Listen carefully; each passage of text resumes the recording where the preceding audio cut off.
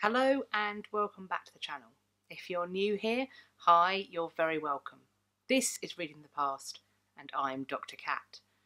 And the idea for today's video sort of came out of what I was talking about last week. I'm going to leave last week's video linked in a card up here. But in that video I talked about Mary I, and I particularly focused on her rather unfortunate moniker that has gone down in history, namely Bloody Mary. I was asking whether or not she'd actually earned that title. Was she really all that bloody? Particularly if we compare her to what came before and after her. I also talked about Henry VIII's absolute desperation for a male heir. And I explained that perhaps it was understandable because female queenship in its own right had been an experiment that had arguably failed. If the early modern people looked back to the example of the Empress Matilda, she and her cousin Stephen had been involved in a civil war known as the Anarchy that had engulfed all of England as they attempted to figure out who would hold sway and power over the English throne. Ultimately, Matilda was defeated and Stephen won the day. And so perhaps, therefore, we have a reason. They've tried female queenship, it was an abject failure, so now no more female queens, clearly. But as I pointed out in that video, when Stephen died, it was Matilda's son who took the throne. So while she may not have exercised monarchical power in her own right successfully, she does manage to secure a position whereby it is her direct bloodline that ends up holding sway and winning the day. Stephen may have won the battle, but arguably Matilda won the war. So while I think we can perhaps understand why Henry and his courtiers may have been reticent about putting a woman on the throne, what he actually leaves behind is arguably, based upon evidence, a far more dangerous thing. We have one example of a failed female queen ruling in her own right, but Henry leaves behind a boy of 9 to rule the whole of England. And there are far more examples in English history of the failure of kings who come to the throne as boys than there are of queens ruling in their own right. And so today I want to talk about boy kings and the potential danger they pose.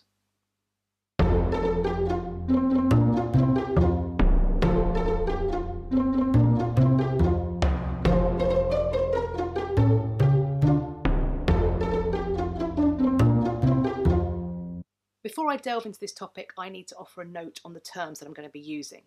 Some of the boy kings that I'm going to refer to today come from a period of British history before the Norman Conquest, during the early medieval period. Some of my UK viewers might be confused as to why I'm not calling it the Anglo-Saxon period, because after all, that is how we know it. And it is.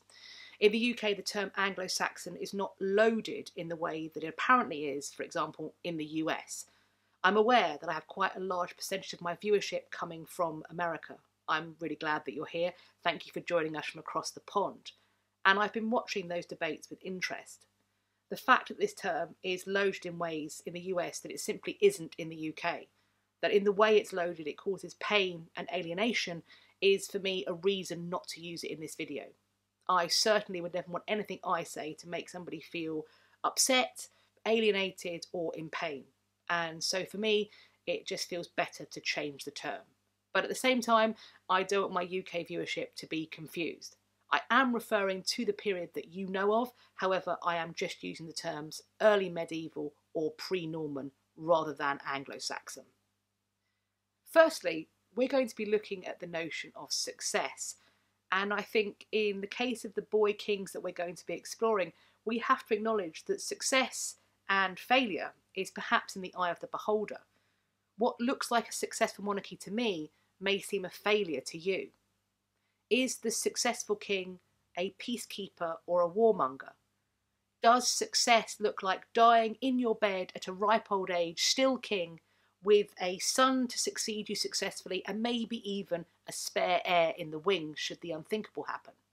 Or is the success of a king measured purely by the acts of his reign, that he finds his country in one state but leaves it in a better one?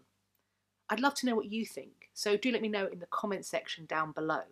The Bible has a stark warning, it seems, against boy kings. If we look here at the King James version of the Bible, Ecclesiastes 10:16, "Woe to thee, O land, when thy king is a child, and thy princes eat in the morning. But does the Bible have a point? I'm going to start with those pre-Norman boy kings, of which there are 5 that I wish to explore. First up, we have Eadwig. He is born in around 940, and he becomes king at just 15 in 955. He rules for just 4 years. His monarchy is beset by feuds with both his noble and churchmen. These churchmen included the Archbishops Dunstan and Oda. Dunstan is perhaps more famously referred to as Saint Dunstan, and he was exiled during the reign. In 957, this boy king loses the allegiance of the Mercians and possibly the Northumbrians with them, which divides England. These kingdoms now become loyal to his younger brother, Edgar, who rules these lands in his place. He dies in October 959, having not produced a male heir of his body to succeed him. He is just 19 years old and is buried at Winchester. Eadwig has acquired a reputation as a debaucher, an opponent of monasticism, a despoiler of the church, and an incompetent ruler, which derives from the account of him in the earliest life as St Dunstan, written around 1000, and from the later sources which elaborate the same themes. It is the case, however, that Eadwig quarrelled with Dunstan and sent him into exile, and it may be doubted whether a life of the saint would provide impartial evidence for the life of the king. His younger brother Edgar was born in around 943, and he had been recognised as king of the Mercians and possibly the Northumbrians from the age of about 14. He becomes king of all England from 959 when he is 16 years old with the death of his brother. By ascending to his brother's throne, he reunites the kingdom that his brother seems by his actions to have split. He is known in history as Edgar the Peaceful. He produces at least 3 surviving sons. It seems he has done all he can to secure the succession and his nation.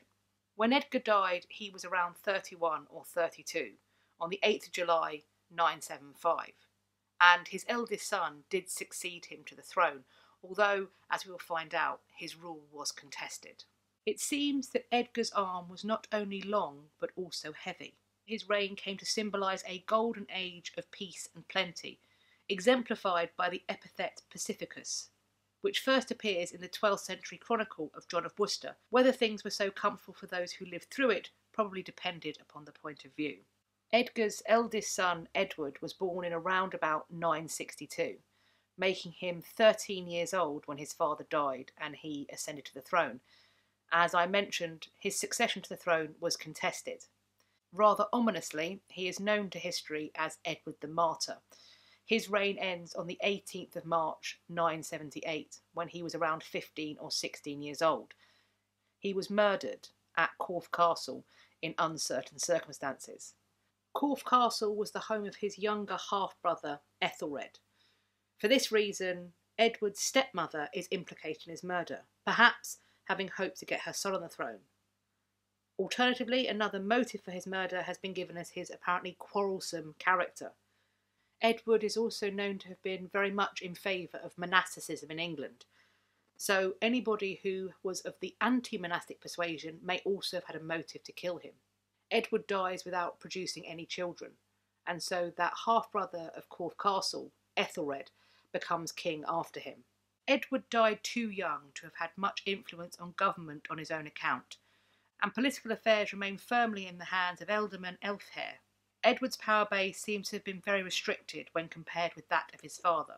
Ethelred, known to history as Ethelred the Unready, was born in around 966. The murder of his brother Edward makes him king when he was just 11 or 12. His reign was beset by conflict with Denmark. Danish raids on English territories led to the massacre of Danish settlers in 1002. Perhaps as a result of this, the Danish king Sven Forkbeard invaded and ruled England from 1013 to 1014. After his death, Ethelred returned to the throne from 1014 to his own death on the 23rd of April 1016. Ethelred was succeeded by his son Edmund Ironside for a few months before Edmund's own death. He was then replaced by Sven's son Canute. However, Ethelred the Unready had other children. He was also the father of Edward the Confessor by his second wife, and Edward the Confessor became king in 1042 until 1066. Edward the Confessor died without children in 1066, and following his death, the succession to the English throne was highly contested. It was a period of strife, invasion and war. The most famous of these is arguably the Battle of Hastings, part of the Norman conquest of England. Ethelred's posthumous reputation has rendered him synonymous with bad rulership and left him a figure of fun. In the final analysis, it is as difficult to decide what credit, if any, Ethelred can take for the positive aspects of his reign, as it is to apportion blame for its manifestly disastrous outcome. It is enough, however, to suggest in this way that there was more to Ethelred than the familiar tale of Viking invasions exacerbated by incompetence, treachery and intrigue in high places. Unequal to the challenge that confronted him, and unfortunate in the circumstances that engulfed him, but always more interesting than merely unready. In addition to being the end of the pre-Norman period, the year 1066 was also a year where we could have had another boy king of England. Edgar the VIII was born in around 1052. He was the grandson of Edmund II, and he was just 14 years old when King Harold Godwinson was killed at the Battle of Hastings. In his place, many of the nobles elected Edgar the VIII to be king after him. Edgar would eventually submit to William the Conqueror in December 1066. Nevertheless, he was involved in rebellions against William's rule between 1068 and 1070, having fled to the court of Malcolm II in Scotland. Eventually, it seems he adapts to Norman rule, and even makes friends with William the Conqueror's sons, Robert and William. It is perhaps questionable whether we should even include Edgar the VIII as a boy king. Although he was named as such, it was during a time of invasion. William was already on English soil. Harold Godwinson had been killed, and William never went away. And eventually, as we know, Edgar submits to him. So do you even think he counts as an English king? Let me know in the comments section down below. Certainly, Edgar lacked the force of personality to impose himself upon events in the period between 1066 and 1074. Although he was handicapped by political isolation in 1066 and the disunity of the English leaders. Edgar's death occurred without record. Henry III was born on the 28th of October 1207. He became king after the death of his father, King John, in 1216. Henry III was just 9 years old, and the Barons' War of 1215 to 1217 was underway. His reign is characterised by his piety. However, as a king he is known for lacking military success or diplomatic skill, either at home or abroad.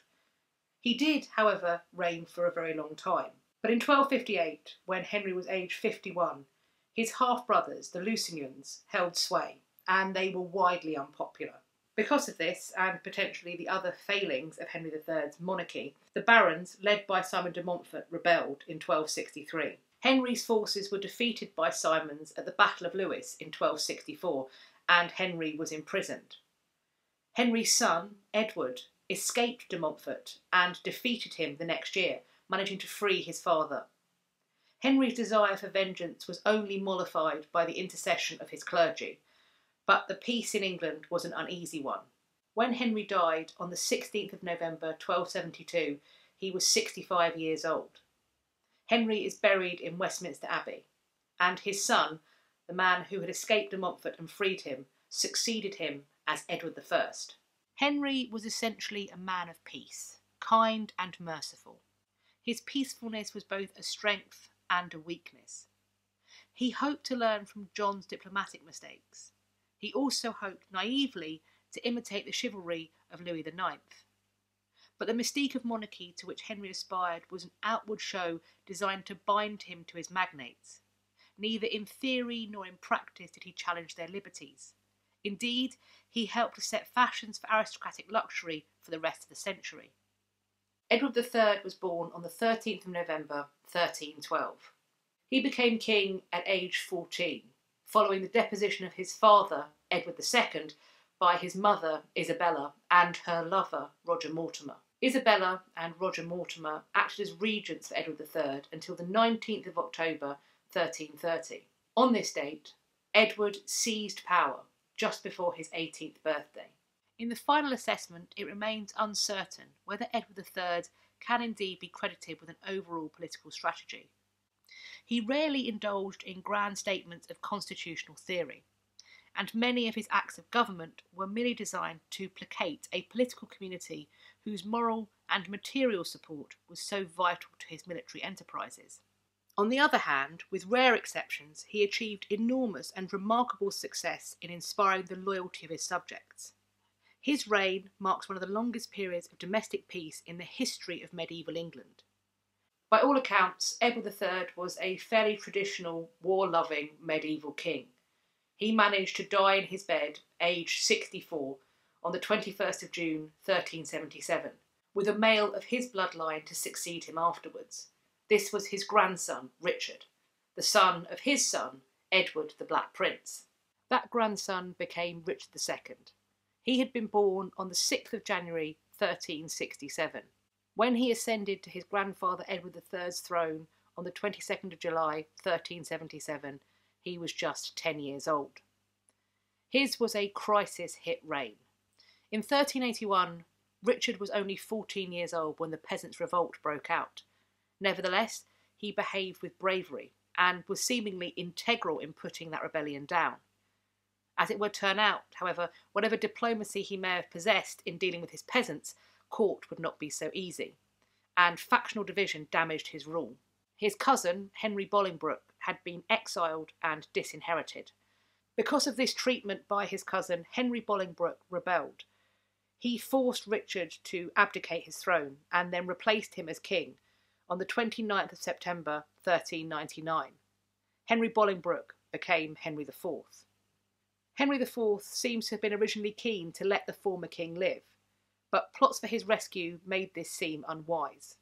It is believed that Henry IV, or someone supporting him, let Richard II starve to death the following year, on or around the 14th of February 1400. Richard II was 33 years of age. In explaining his eventual downfall, both contemporaries and modern historians have focused attention on the unwisdom and extremism of his actions in the last 2 years of his reign, when he sought to impose his own concept of kingship on a reluctant community, and to enforce his authority by means considered by many in the community as barely lawful. When Henry Bolingbroke claimed the throne on the 30th of September 1399, he maintained that the realm was on the point of being undone for default of governance and undoing of the good laws.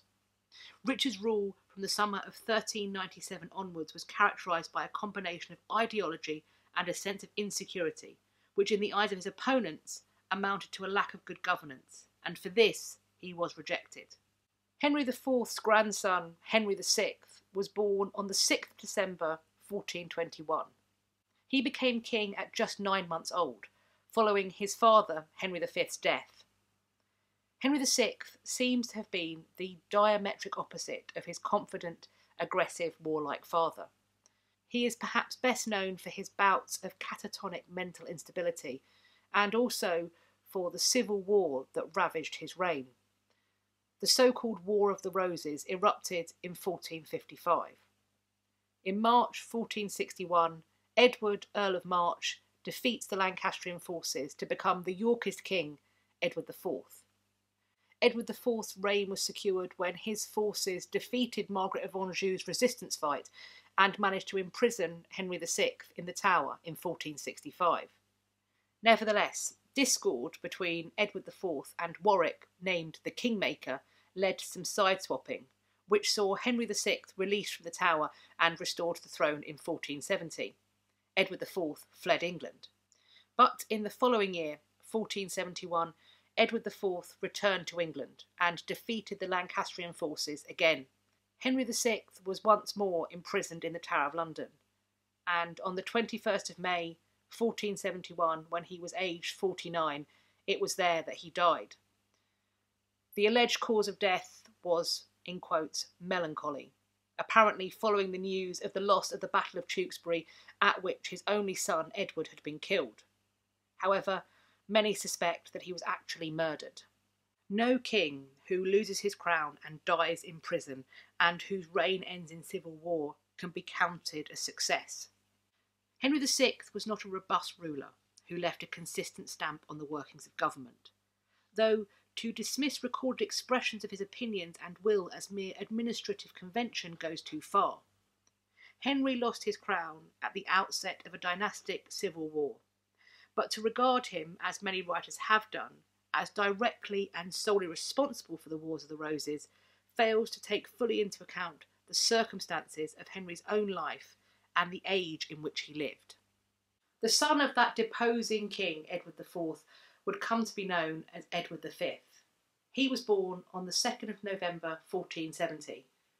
Edward IV's death on the 9th of April 1483 made his son king at just 12 years old. As it would turn out, this king would never have a coronation. Indeed, for a more detailed chain of events of what happened after Edward V acceded to the English throne, you should check out my video on Richard III, which I will leave linked in a card. Nevertheless, the climax of these events came on the 26th of June 1483, because on this date, Edward V's uncle, Richard, Duke of Gloucester, took his seat in Westminster as Richard III. Edward V had had no coronation, nor would he have one. He and his younger brother, Richard, Duke of York, were held in the Tower, and from that place they went missing. They are still missing, presumed dead, and their uncle, Richard, is a prime suspect for their disappearance and or murder. Henry VIII was born on the 28th of June 1491. His father died on the 22nd of April 1509, meaning that Henry VIII became king just before his 18th birthday, which technically, at least, if nothing else, classifies him as another boy king. He was, however, keen to rule in his own right, which may go some way to explain his swift marriage to Catherine of Aragon. He saw himself as a man and wanted to rule as one. Becoming a husband so quickly was a prime way of doing this, perhaps. His reign was marred by foreign and also national conflict. He was responsible for a religious schism that endangered his nation and almost split it in two. His marital strife is and was a legendary source of embarrassment. He was beset by personal ill health that seems to have altered his personality, making him irascible, untrusting and tyrannical. If that isn't enough, he is also responsible for debasing the English coinage, damaging its reputation overseas and making foreign trade incredibly difficult and expensive. Nevertheless, Henry VIII dies in his bed on the 28th of January 1547, when he was 55 years old. He had provided England with that longed-for male heir who survived to succeed his father. Henry VIII's son, Edward, was born on the 12th of October 1537 to Henry's third wife, Jane Seymour. With Henry's death on the 28th of January 1547, Edward becomes Edward VI. At this point, he is just 9 years old. He would only live until the 6th of July 1553. He died when he was 15. Because he dies at just 15, Edward never reaches his majority. He is never allowed to rule completely on his own, and perhaps this is one of the reasons why the character of his kingship will always be somewhat obscured to us. Another factor may also be the strength enjoyed by his Regency Council. This Regency Council that had been put in place because of Edward's youth was a source of danger for the security and stability of the nation, because within this council, faction could grow and conflict could arise. The first head of the Regency Council had been Edward's uncle, also named Edward, Edward Seymour, Protector Somerset. He attempted to rule seemingly with an iron fist. His rule, however, became unpopular, and he was eventually overthrown by another member of the council, John Dudley, Duke of Northumberland. Edward, it seems, was simply too young to keep his house in order. Edward VI died in his bed, not having produced an heir of his body, and as we would see, his plans for the succession fell apart within weeks of his death. The examples of these 12 boy kings is, for me, statistically interesting. I am comfortable with calling 7 of their reigns a failure. I'm not sure where I sit in the case of 2 of them, whether I'd call it a success or a failure. That leaves just 3, that I can confidently call a success. So for me, statistically, that points to the fact that having a boy ascend to the English throne is far more dangerous than having a woman sit on it.